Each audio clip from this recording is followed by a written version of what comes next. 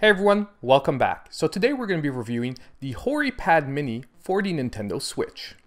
Now, this is a controller that I really wanted to review for a little while, but getting it in Canada was a little bit of a challenge, which is why this video was delayed slightly. But now that I have it, I can't wait to share my review with all of you. And just before we get to the close-up, don't forget that if you like these videos and you want to see more, hitting the like button really does help out a lot, and subscribe to the channel if you aren't already. So first, I always like to take a quick look at the box. Box is very simple presentation. You get an image of the controller. Right now they're banking a lot on the Pokemon franchise, but who can blame them, right? Sides of the box, you get a quick view of the controller here. A different one on the other side. And at the back of the box, we basically get a description that they're really saying that the controller is very, very small, showing you it size-wise compared to a Nintendo Switch. It also says it's designed for comfort and tells you that it has a turbo functionality. Now let's put the box away and take a look at the controller itself. So here's what we were really here to see. Now first of all, you have a 10-foot cable, so the cable is very, very long. However, I would have liked to see it detachable, but it is not. So we're just gonna keep it tied up like this, but unfortunately, it's gonna be in the scene.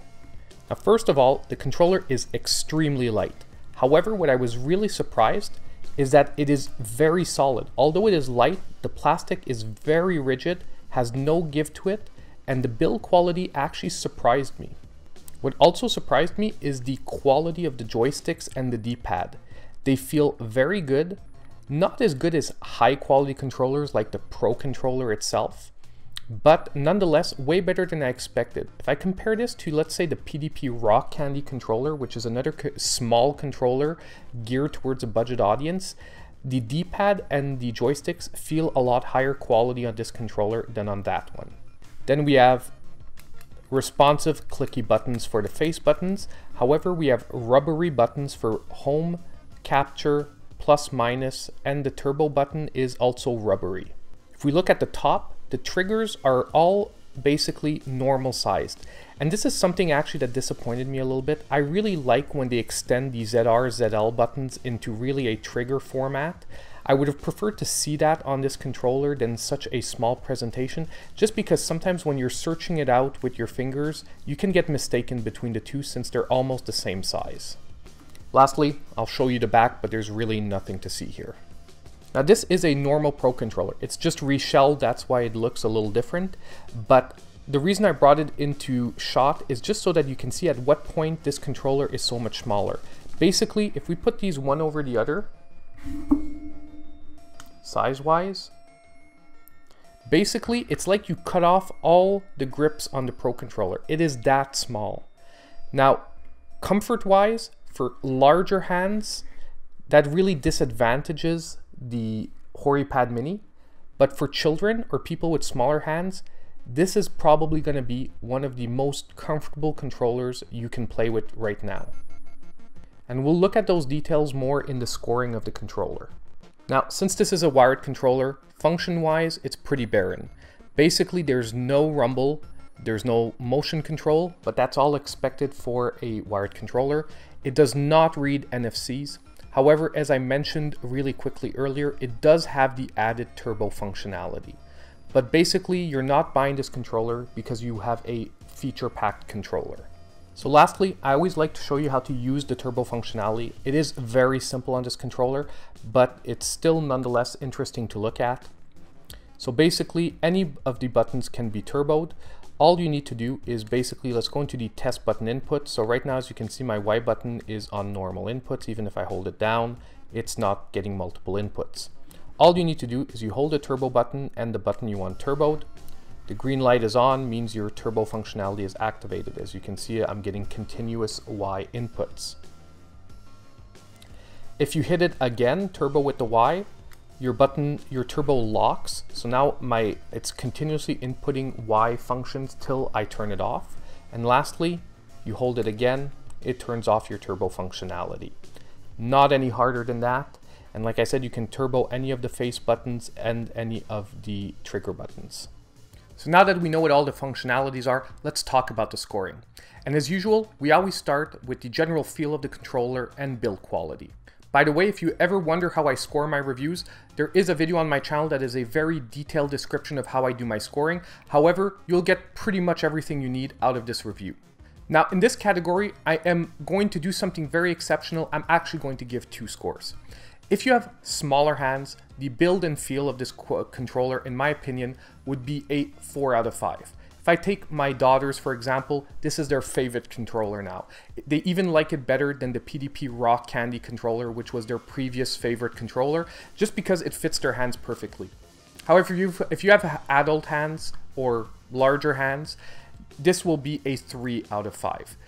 The build quality is not at question here. I was actually surprised. For such a small and light controller, it actually feels quite solid and well built. However, for large hands, the controller is just very, very uncomfortable for long play sessions. You have to get that claw type grip on the controller, which just doesn't fit. However, for smaller hands, they are going to love this thing. Now we get to the features and aesthetics category. And for a wired controller, it's always a little tougher of a category, and this controller will be getting a 4 out of 10. Now numerically, it's very easy to understand. It gets a free point because it's a wired controller, so we don't need to look for a rechargeable battery.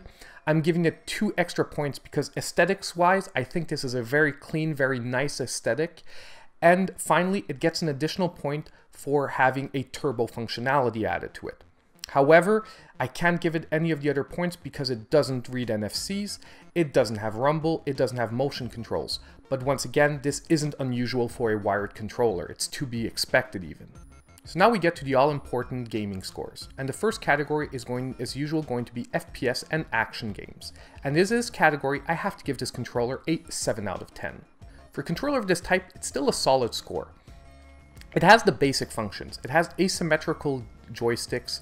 It also has responsive buttons. However, it lacks the vibration and motion control, so if your games can profit from those additional functions, they're just not available on this controller. And also, the trigger buttons at the back being so small means that if you're playing an FPS game or an action game where you have to use the right trigger to shoot very often, this controller is going to become quite uncomfortable. Next, we move on to 2D platformers and side-scrollers. And in this category, I'm going to be giving this controller a solid 8 out of 10. This controller basically, once again, has all the major functions you're going to want for 2D side-scrollers and platformers. The lack of vibration and motion control also is less important because it's rare that it's integrated into these games in any meaningful way. On top of it, the D-pad is much more solid than I thought it would be for this model, meaning that it works very well for 2D platformers. And lastly, having that turbo functionality can be very important in these games. Next, we have traditional 2D fighting games. And in this category, I have to give this controller a 7.5 out of 10. Basically, it's a little bit lower than the platformers because although the D-pad once again is still solid, once again the vibration and the motion controls generally really aren't important for this category. Unfortunately, the fact that the trigger buttons at the back are so small and so close together, if you have to use them regularly in these fighting games, it will happen that you will sort of hook one while you're trying to aim for the other. And unfortunately, in these games, it can actually be a pretty drastic difference between hitting one and the other. So the last category we're going to look at are racing and kart games. So our Mario Karts, our Need for Speeds, and whatnot. Now, in this category, I have to give this controller, once again, a 7 out of 10. Unfortunately, this is one of the categories, once again, where having motion control and vibration actually do add quite a bit to the gameplay. And unfortunately, once again, this being a wired controller, it doesn't have those functions. It also is one of the categories, once again, where having the turbo functionality generally really isn't going to be used or really going to add anything to your gameplay. However, at the same time, for the rest of the controller, everything is pretty solid. Buttons are responsive, joysticks work well, as I said earlier, so at the same time, this is not a bad controller for this category, there's just better options. So now overall, that gives this controller a score of 37.5 out of 55. Now I used the 4 for the feel and build quality of the controller. Remember that if you have larger hands, you should deduct a point to my normal scoring process.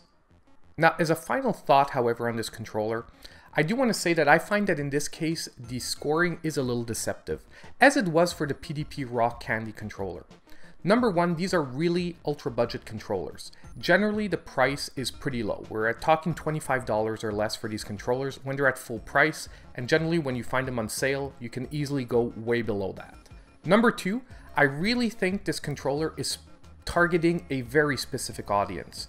Children and people with smaller hands. And for these people, this controller could become a top graded controller because there just aren't that many controllers that are geared towards them.